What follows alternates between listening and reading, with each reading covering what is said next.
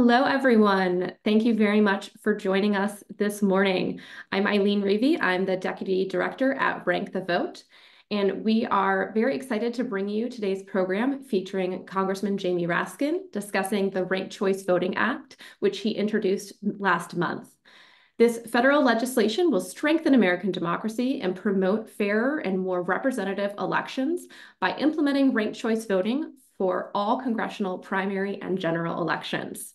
You'll also hear from key leaders in the election reform movement, including experts from FairVote and RepresentWomen. We are very excited to be putting this program together with both of those organizations. We all work together across the country on ranked choice voting at all levels of government. So we'll be hearing from Meredith Sumpter, the FairVote's president and CEO, Cynthia Ritchie-Terrell from RepresentWomen, the executive director and founder, as well as Congressman Jamie Raskin from Maryland's 8th Congressional District. Congressman Raskin was a constitutional law professor and is known for his leadership during the second impeachment trial of former President Trump and his advocacy for democracy reform and civil rights. He is the ranking member of the House Committee on Oversight and Accountability. Prior to Congress, Representative Raskin served 3 terms in the Maryland State Senate, delivering a series of landmark legislative accomplishments, including leading the effort for Maryland to become the first state to ever pass the National Popular Vote Interstate Compact.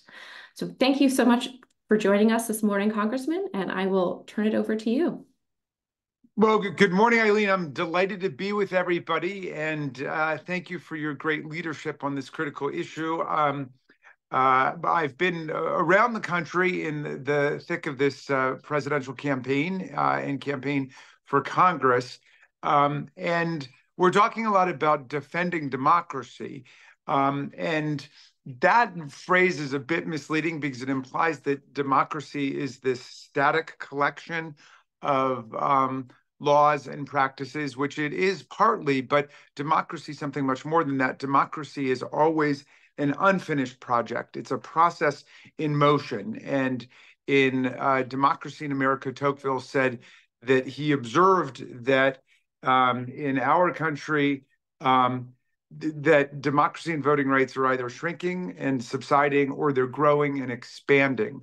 And so we've been in very much a contractionary retrenchment mode in terms of democracy and voting rights, and we've got to get back on the growth track. And a central part of that, to my mind, is ranked choice voting, improving our voting system so we can get to real majority rule in terms of the electoral process.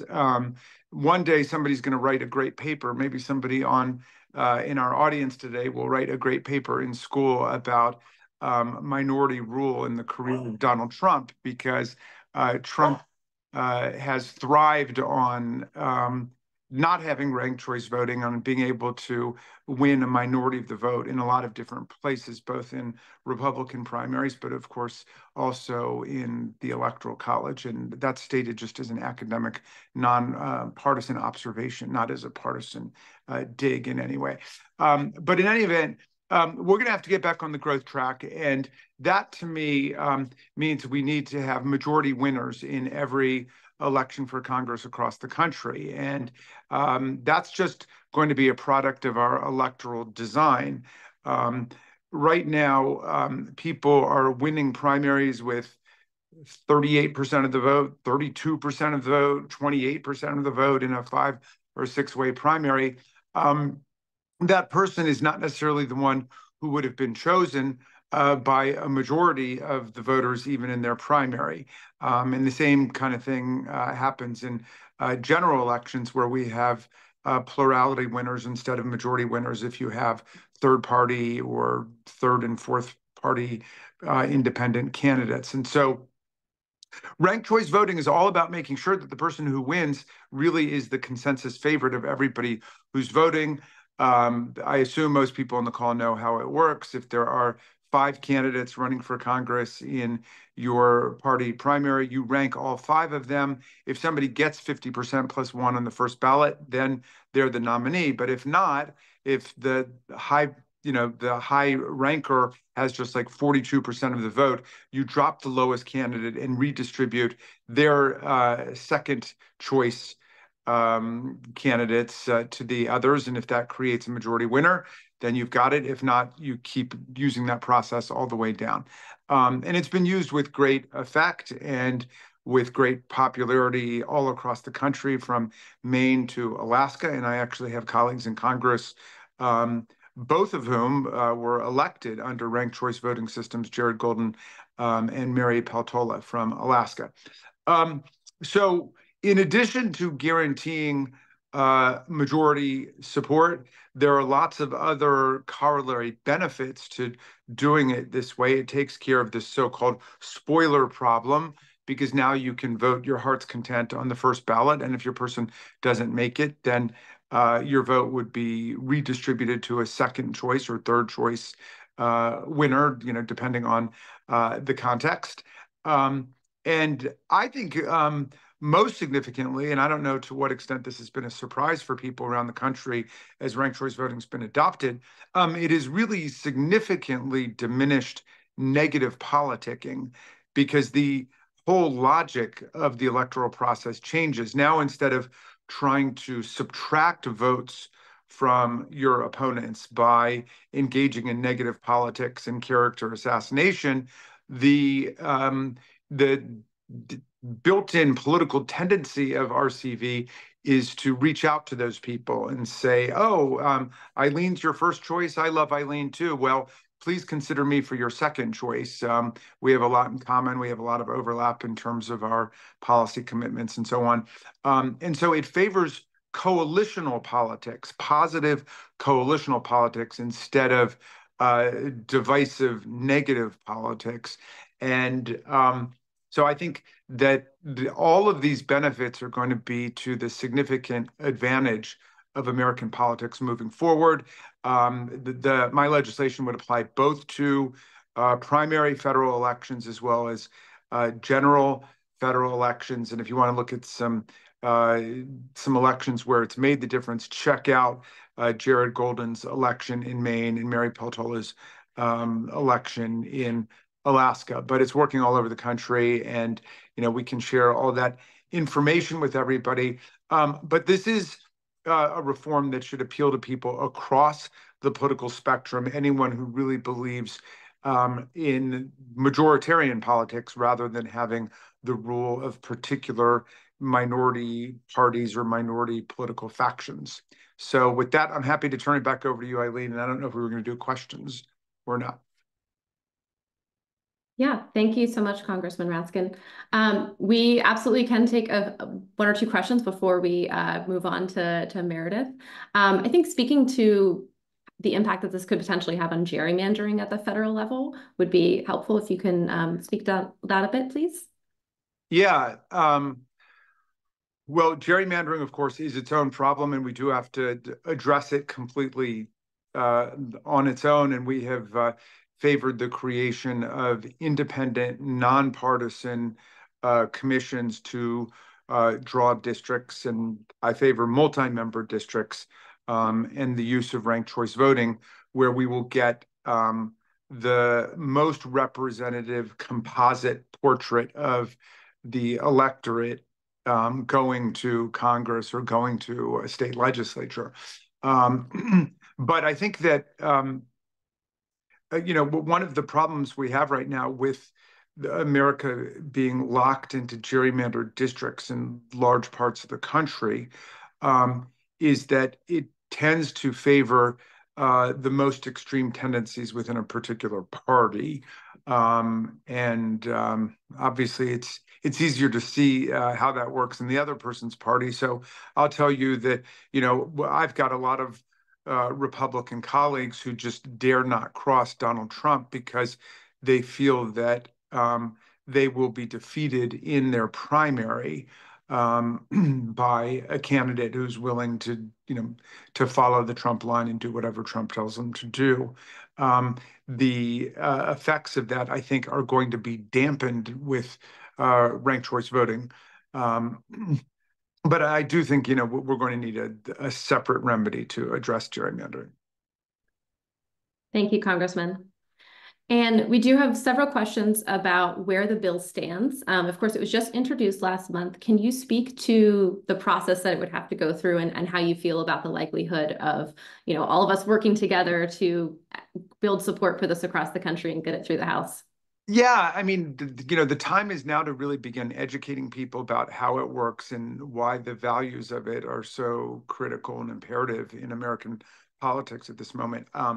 We don't have much hope that the current the GOP majority in the House is going to be interested in it because they haven't brought forth any electoral reform legislation in this Congress. But I have high hopes for what's going to happen in the 119th Congress, in the next Congress, and I hope it will be part of a full panoply of electoral reform measures that we need to get democracy moving and growing and energized again. The alternative to democracy is collapsing into some other form of government like theocracy, and there are clearly people pushing a Christian white nationalist agenda like in Project 2025. Autocracy, which is what Vladimir Putin and Kim Jong-un and President Xi are pushing for around the world, and Viktor Orban, plutocracy and kleptocracy. And, kleptocracy is just government exists not to serve the common good and the public interest, but to serve the interests of the guy who gets in, who's going to make as much money as possible. And that's the rule of kleptocrats, and it is closely connected to rule of the autocrats. Thank you very much, Congressman. I'll just give you one last question here. If you were to give, someone saying this is seen as a partisan effort, what is your top line for response that people can use to respond to this, that this is something that everyone should agree with? Well, I mean, I hope it's not going to be a partisan effort. Right now, it's mostly Democrats pushing it. But if you don't look to who's pushing it now, but you look to who it will serve, it's completely nonpartisan or cross-partisan. It helps anybody who thinks they can assemble a majority in a particular district in a particular election for House or Senate. And so that, by definition, is open to any political party which is willing to develop a political program and a campaign that appeals to the broadest number of people, as opposed to trying to appeal to a narrow band of the electorate. And that obviously is destructive of democracy in the long run. And that's why, if you look at American history, the anti-democratic mechanisms have been successively stripped away by constitutional amendment or by other policy changes. I mean, most people couldn't vote when the country started.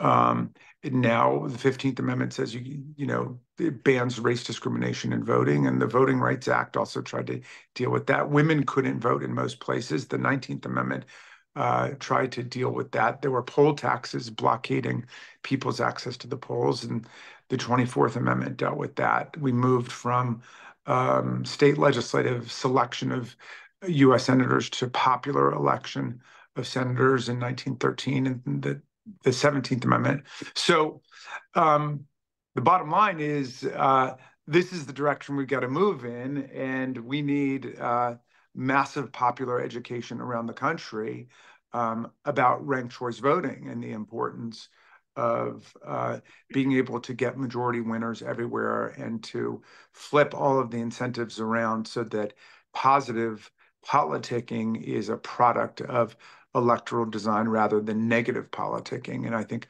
we're going to see that. And I do think that that will be a very popular feature of our Ranked Choice Voting Act. Yeah. Thank you so much for your leadership on this issue, Congressman, and for joining us this morning. It's been really great speaking with you. We appreciate your time. It's my honor, and thank you for your leadership, Eileen. And please send my best to all of the activists and organizers around the country who are trying to make this critical reform happen. Yeah, thank you so much. Next, we're going to bring up Meredith Sumpter. Meredith, as president and CEO of FairVote, she is working to advance a more functional and representative democracy that delivers for every American. Meredith is an experienced public and private sector leader and most recently served as CEO of the Council for Inclusive Capitalism and the Coalition for Inclusive Capitalism. Meredith, I will turn it over to you. Thank you for being with us this morning. Oh, thanks so much, Eileen. It's great to be with you and, of course, always with Congressman Raskin and also with Cynthia here on the line.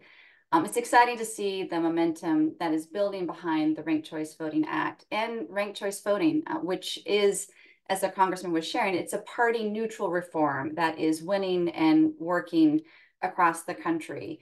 And I know the Congressman just left us, but I was struck by where he brought us in this discussion, which was a focus on real majority rule to get our democracy back to work. And this is something that, a healthy democracy, it ensures that the views and the needs of those that are governed are being taken into account. And that is not how our system is currently working. And the American people of all political stripes and backgrounds, they know it. So, only 15% of House congressional elections are competitive. This means that 85% of congressional elections for the House of Representatives are decided in the primaries. And generally 8% of Americans are reliable primary voters. So currently, a fraction of the US electorate, those who vote in primaries are deciding who makes the rules for all of us. And it's no surprise to us at FairVote that 85% of Americans don't think their elected representatives care about their views. And that means that our system is currently not working in the interest of those who are governed. With RCV, that would change. All voters would have increased say, and you would have that energized, dynamic democracy that the Congressman was speaking about, busy solving problems and creating value for the American people. This is a reform. It doesn't favor any particular party. It actually favors voters, and it elects leaders who have strong party backing, but are leaders who can engage with voters they represent broadly. Voters who will elect them maybe not as their first choice, but also as their second or perhaps their third choice. So I know we're here, Eileen, to talk about the Ranked Choice Voting Act, which the Congressman just introduced, along with Senator Welch and Congressman Beyer. And so just a few top-level points of what the Ranked Choice Voting Act would do, and then would love to discuss this act further with you and take questions as well. So what is the Ranked Choice Voting Act? The bill would implement ranked choice voting for U.S. Senate and House of Representative elections. And this would start in 2028. And as the Congressman stated, that the act is designed to work with states where they are. So it applies both to traditional partisan primaries, but also open all candidate primary elections. The bill also includes funding for states that switch to ranked choice voting. So this could include supporting things like voter education and election poll worker training. Though actually many states will actually save money with this act because they would be replacing runoffs with just a singular ranked choice voting election. So FairVote, along with RepresentWomen and Rank the Vote, we have long been pushing for ranked choice voting because it brings great improvements in how our elections are run and how our governing systems are responding to the needs of the governed in the states and localities where ranked choice voting is in use.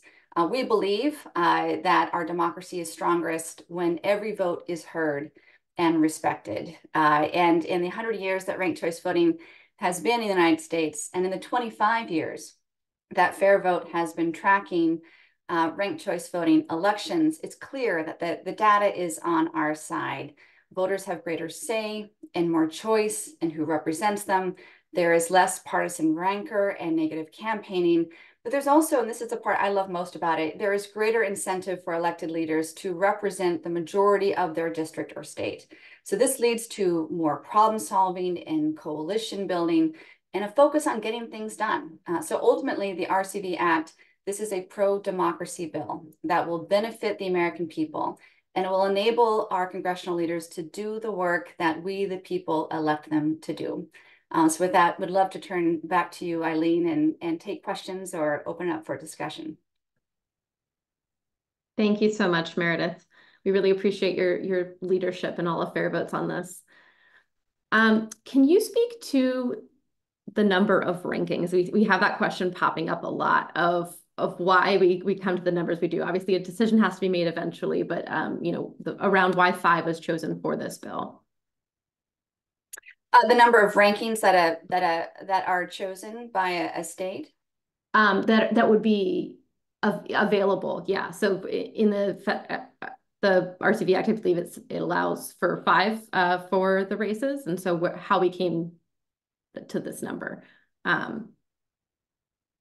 So the bill was written in concert with several different offices that contributed to it. Currently, with ranked choice voting that is being passed at the state level, there are proposals for either 4 or 5 rankings.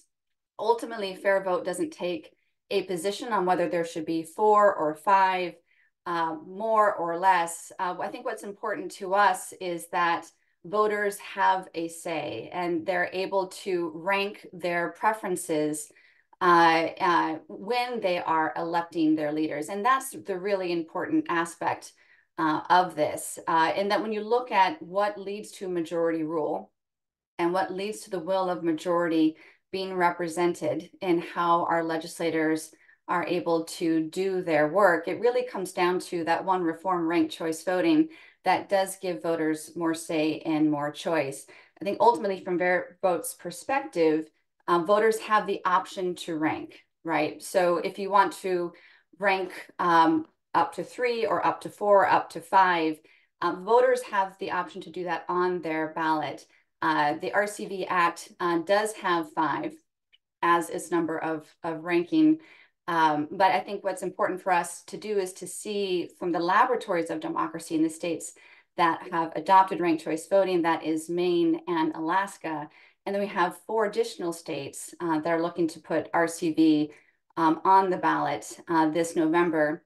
We will be able to collect data on how voters are making use of their ballot and what that means for who gets elected and how they are incentivized to work on behalf of the voters who put them into power.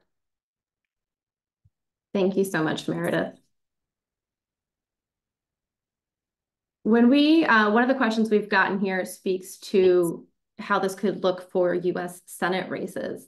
That's something that's, not, I think, as much discussed in people's mind when they think about RCV, because we are doing so much work at the state and local levels across the country.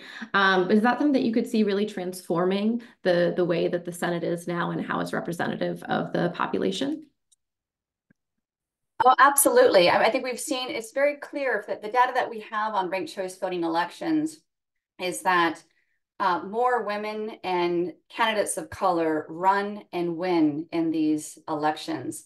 And that's really important at a time when our country is changing so rapidly. We really need elected leaders who represent all of us and are able to bring all of our perspectives to the table when they are making the rules that govern how we live as a people. And so when you look at the potential for ranked choice voting use in Senate races, in addition to use in House races, I think you're going to see a meaningful difference in who gets considered in these races, a meaningful difference in American votes mattering toward those officials whom they truly believe are going to well represent their interests. And we see it already just at the state level of the House race in the election of Mary Peltola from Alaska. This is the first Native Alaskan voted into Congress and the first woman voted to represent Alaska in the House. And so I'm confident with passage of the RCV Act that you're going to see more meaningful and fair representation of the American people more broadly, both in the Senate, but also in the House. Thank you so much, Meredith.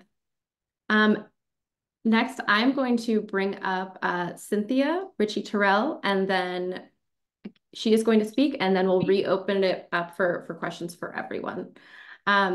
So Cynthia Ritchie-Terrell is the founder and executive director of RepresentWomen and an outspoken advocate for institutional reforms to advance women's representation and leadership in the United States.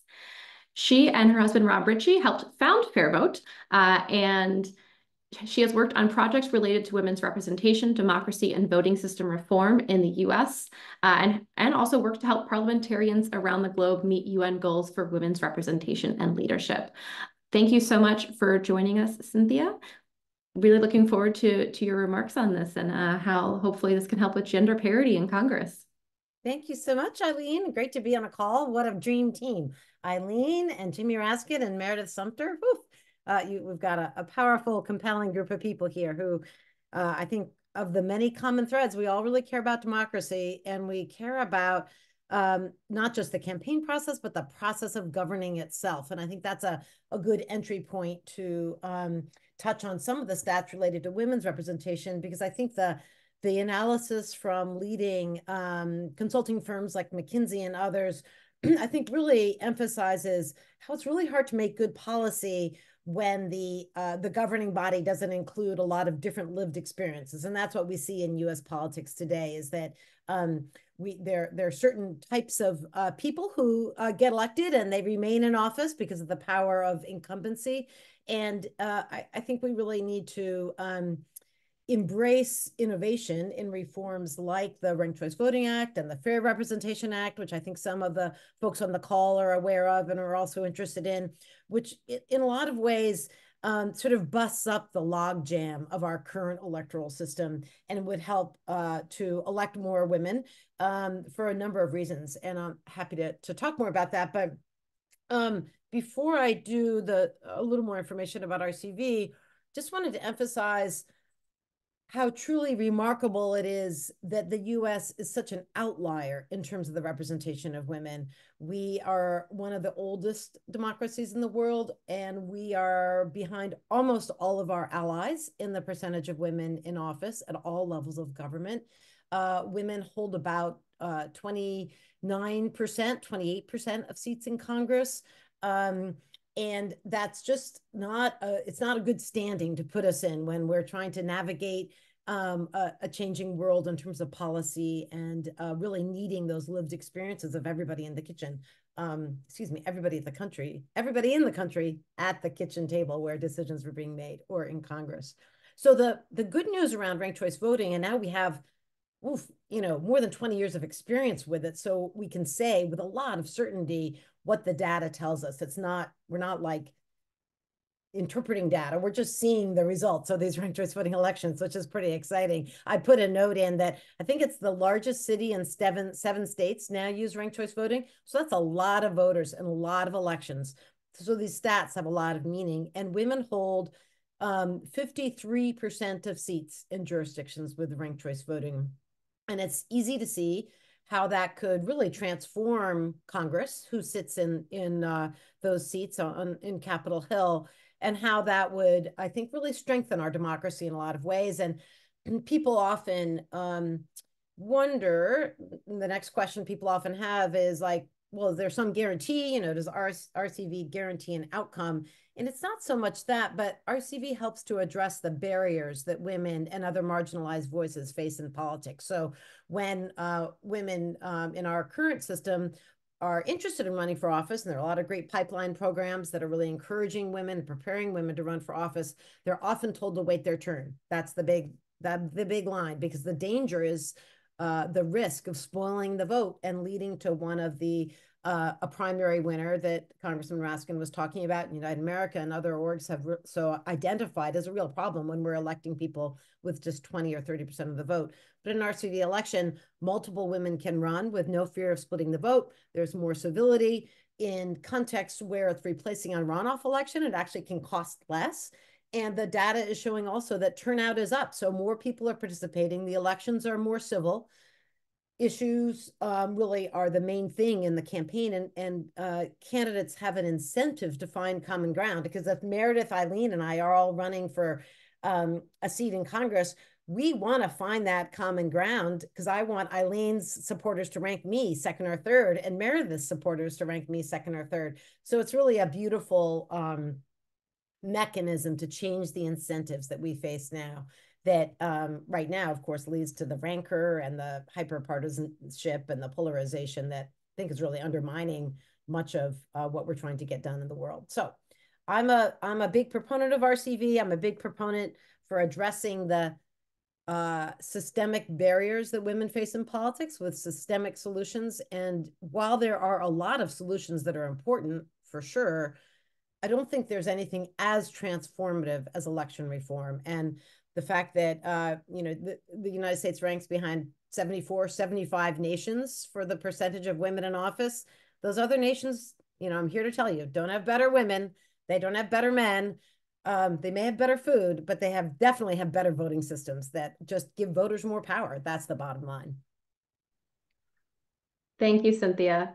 So you said jurisdictions that use RCV have, you said 53% women. So can you tell us a little bit about just what that would look like for Congress compared to the number of women that we have in Congress now, and how you could see that really being transformative in both chambers?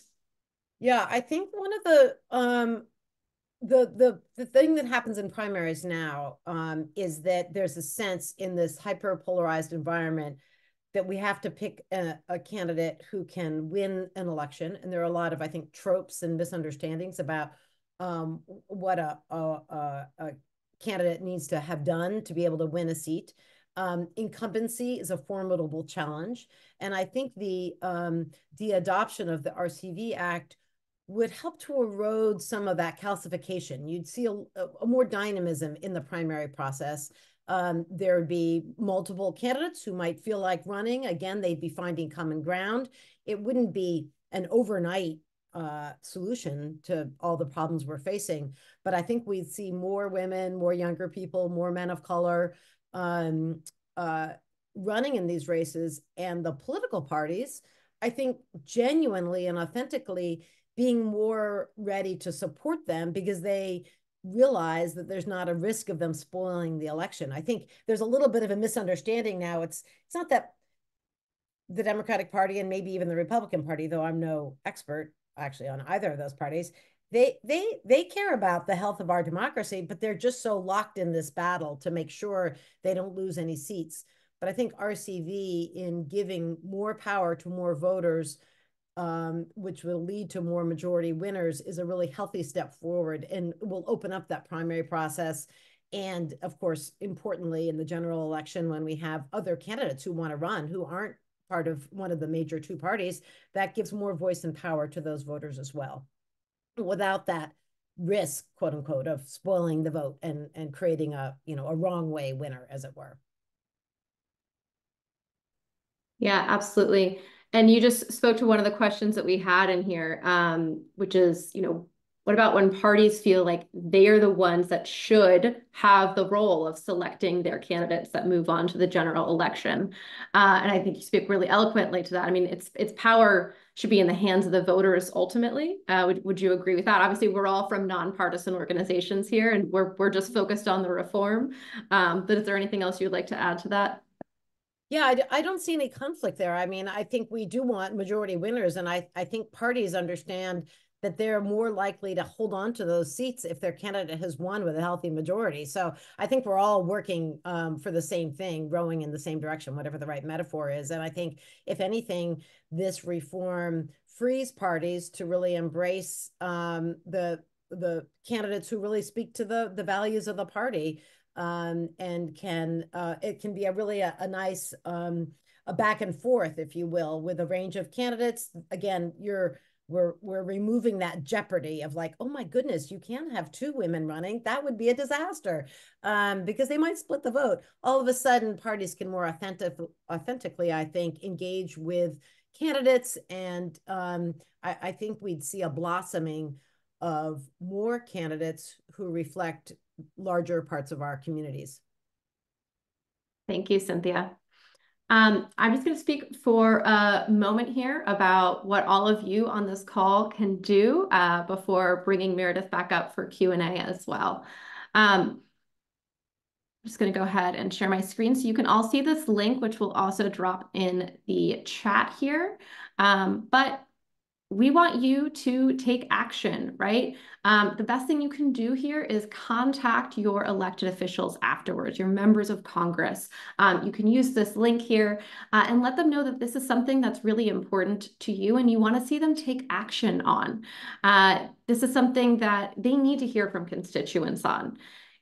Particularly if you are in a state where maybe this is ranked choice voting is something you really care about, but there's a ban at your state legislative level, or you know that there's just not as much energy for it locally. One, we at Rank the Vote would love to work with you on changing that. And, we're the grassroots arm of this movement and really hope to work with you to build strong communities of support around ranked choice voting. But if that's not there already locally, you can reach out to your members of Congress and urge them to take action on this, because this is something that would be so transformative at the federal level if we were to have ranked choice voting in all congressional primary and general elections. You'll see here, we do have many partner organizations that we're working that are in support of this legislation. And we are just really proud to be working alongside all these groups on this bill and then also just on ranked choice voting across the country. So if you do want to get involved, we'll drop the links in the chat here and follow up with them afterwards. But getting involved by contacting your member of Congress directly or signing up to volunteer and working with any of the groups on this call to build momentum for ranked choice voting in your communities. So with that, I'm going to bring Meredith and Cynthia back on here to go through some more of these questions that we've gotten in the Q&A here.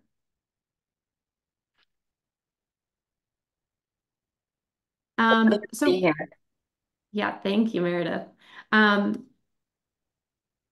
of you elaborate a little bit more on the Fair Representation Act, which is a different bill, but similar, and how, just briefly explain it and how it compares to the Ranked Choice Voting Act, please.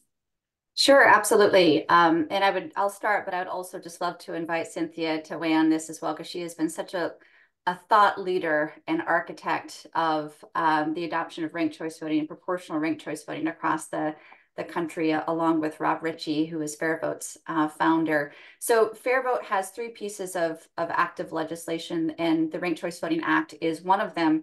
Our North Star reform is the Fair Representation Act, which would implement ranked choice voting and multi-member districts for the U.S. House elections and ranked choice voting for the U.S. Senate elections. It would also establish new redistricting rules to prevent gerrymandering. And what this really looks to do is it looks to make every congressional district competitive and encourage politicians to represent everyone, not just their narrow party base. And I think this gets back to where Congressman Raskin really opened up our discussion today, and how Cynthia has so thoughtfully focused a discussion on how is the current governing system really responding and creating value for everyday American voters. We don't have a competitive election system, and it shows. And when you do introduce competition, when elected leaders to win and keep their seats, they have to reach out beyond their narrow party base to reach those that they are seeking to represent more broadly. It does make the issues of our day more of a focus. And it does lead to elected leaders who are incentivized to get things done. So when you look at where things were, how productive was Congress back in 1992? This is the year that FairVote was founded. 32 years ago, man, that goes fast, Cynthia. I tell you, but when you look at the number of bills that were passed in 1992, and then you compare that with the number of bills that have been passed in our current Congress is just 11% the productivity of what Congress was able to do in passing legislation 32 years ago. And I think that is the reason why you have this sense of deep dissatisfaction amongst the American people, again, of all political backgrounds, on how their government is working for them. And the Fair Representation Act would take ranked choice voting for the Senate and ranked choice voting in multi-member districts for House congressional elections, and really turbocharge competition in how our electoral systems are functioning in the interest of the voters that these districts are seeking to represent. And I think what makes the Fair Representation Act is just an incredibly important piece of legislation for Fair Vote and the movement. But what's exciting for us is, in order to get to that nationwide use of ranked choice voting or proportional ranked choice voting for congressional districts, you really need to show the American people how this system works, either in localities and at the state level. And that's why we're at such an important inflection year with ranked choice voting. It's currently in 2 states and about 50 localities across the country. And this November, we could see a tripling of the number of states that are using ranked choice voting. It's currently on the ballot in Colorado and Idaho, Nevada, and in Oregon. And so for those of you who are wondering what you can do, I would say, please support these campaigns in these states. Please also support the organizations that are working with these campaigns so that the American people in those jurisdictions could understand the options they have in front of them, and then make decisions about how their elections are run and how their governing system is incentivized to work in their interests. And it's only by telling the story of ranked choice voting at work in these states and these localities. And again, FairVote is sitting on about 25 years of research spanning 700 RCV elections. And we're learning from the research of RepresentWomen every day as well. Sharing of that story with the American people in other locations, that helps to spread the adoption of ranked choice voting state by state, locality by locality, and members of Congress are paying attention to this. And so that's why we're just delighted to be able to bring the story to more people, Eileen, and to share in this work that Rank the Vote and RepresentWomen do so ably alongside FairVote as well.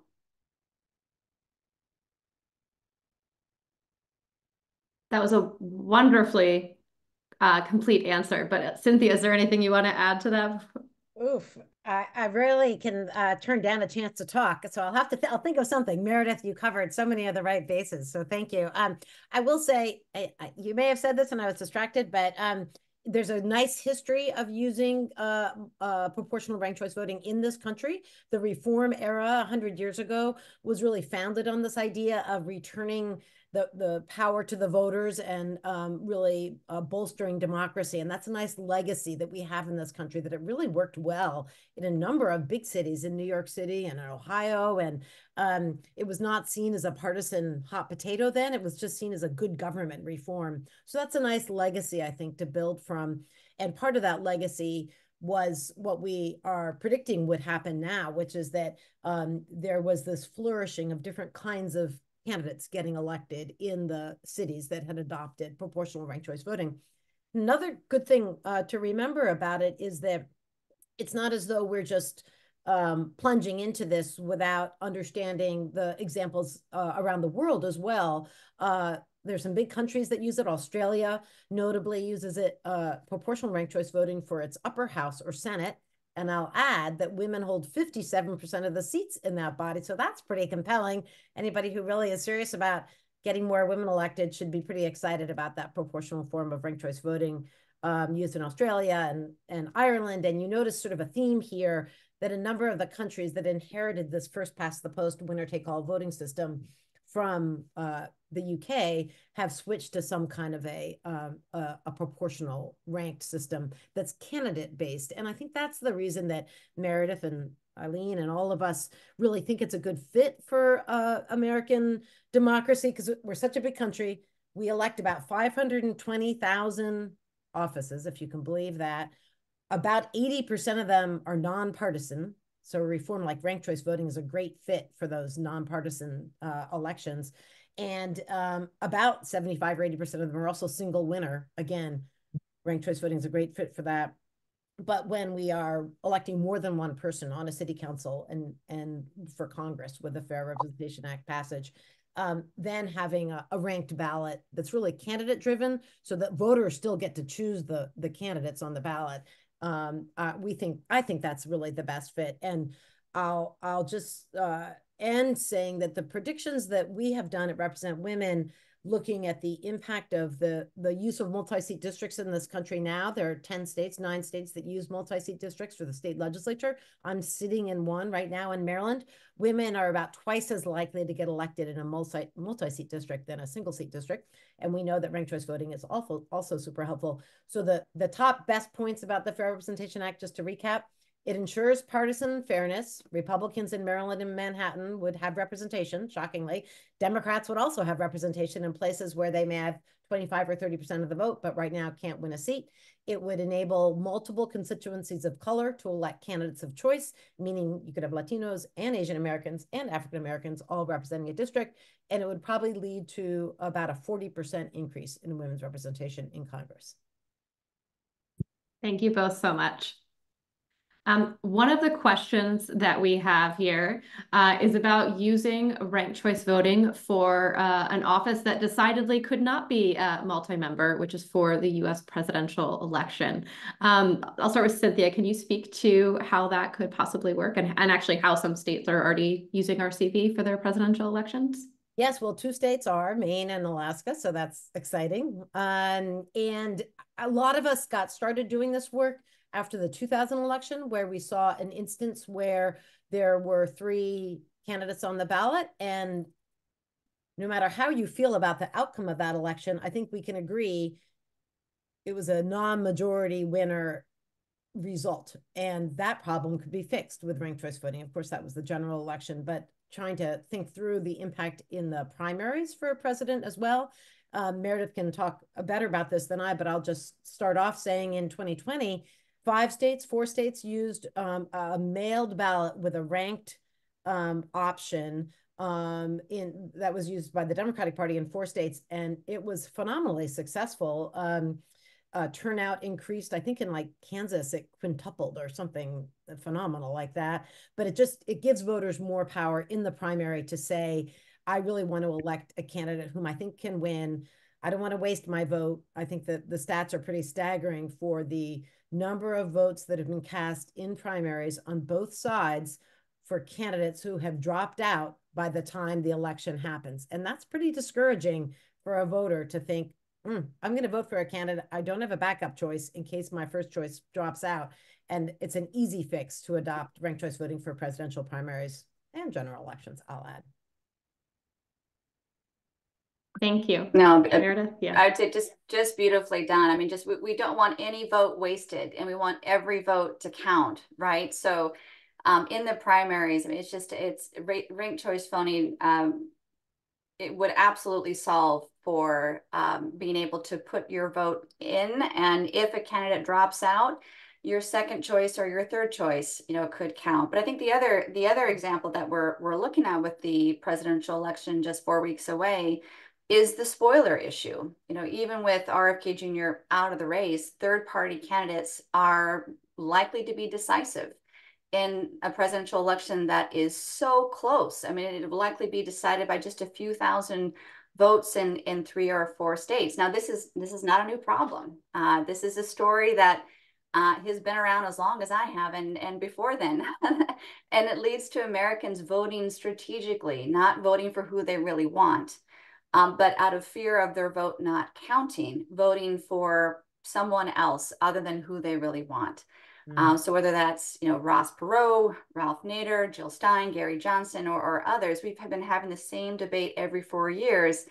And we have the tools to fix it with ranked choice voting. So that making sure that we're not wasting anyone's votes in the primaries and making sure that Americans can authentically vote for who they think will best lead the country without fear of spoiling the vote. That's something that RCV can certainly solve for. Thank you, Meredith. And I think it's such a great example. I mean, I'm a believer that people really know when their vote is being sought after, and they know when it really counts for the, the highest office. People know when they're in swing states, and it's, FairVote's data shows that turnout in swing states is 11% higher than in the rest of the country. And I just see the clear example for that. If we had RCV in those presidential primaries, people would be more invested. If we had them in the general election, they would know that, oh, I'm not picking a spoiler candidate. I'm not picking between two people I don't like. I can truly express the value of my vote, which I think would help boost turnout across the country wherever we have ranked choice voting. Absolutely. So one of the questions we have in here is about outreach. You know, some members of Congress sponsored the Ranked Choice Voting Act when it was introduced in previous years, and we hope to get them on board again. Maybe this is a question for you, Meredith, about the outreach plans and how much we want to get these people mobilized. Oh, absolutely. Well, and for all of you who are listening, what I would love for you to do is to reach out to your member of Congress and ask them to look at the Ranked Choice Voting Act and also the Fair Representation Act and the Voters' Choice Act. These are the three pieces of RCV legislation that we have in Congress. And every year we see support for these pieces of legislation building. And we're really at an inflection point. I think, you know, whatever happens in November, what we do know is that the American people are going to have an increased say in the election system that is used to determine who represents them.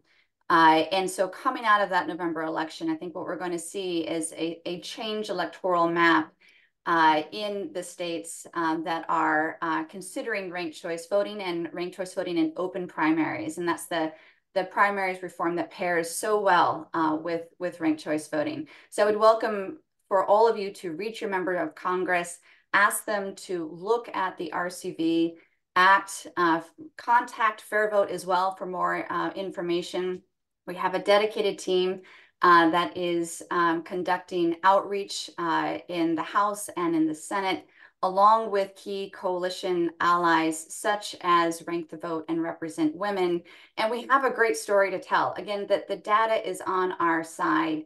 These reforms get the political system and the election system working in the interest of the voters who are represented. It's really that simple. It's a party neutral reform, and it just makes sure that our governing system is getting things done on behalf of the voters who are being governed, and that they have meaningful say and meaningful choice in who represents them. But with that, I would also just welcome Cynthia, if you have any thoughts to share with the audience on how they can also get involved with Rank the Vote, our grassroots partner, FairVote, who is we're researching and advocating for adoption of ranked choice voting, but also Represent Women is such an incredible partner as well in telling the story of what this reform can do for meaningful and fair representation. Thank you, Meredith. I would say the same. Go to all these great websites, get the data, read the reports, understand the framing and the analysis that we've uncovered, and then share that with your member of Congress. That's an excellent place to start.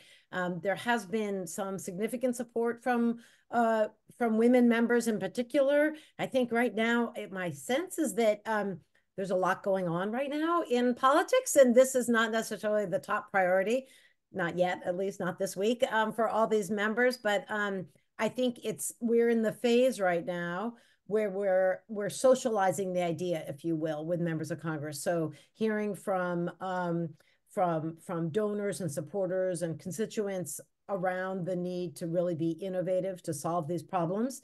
I think it's hard to embrace the fact that this isn't going to happen in the next couple of election cycles, but we have to do this work now in order for it to happen in the decade or so to come. So we're really laying the groundwork. We're sharing the information. We're having conversations with people from all over the political spectrum, all over the country. There's, as I say, lots of good information, and we really do need the support and involvement and engagement from all the viewers on this call and others to share that with your member of Congress and ask them for a response. I mean, frankly, I think that's the most important thing is there's still misinformation out there. And fortunately, we all have good answers to clear up that misinformation. We've got great answers. We've also got incredible data and evidence to back up what these reforms are capable of. And I just wanted to say, I know we're close at time, but one last thought here.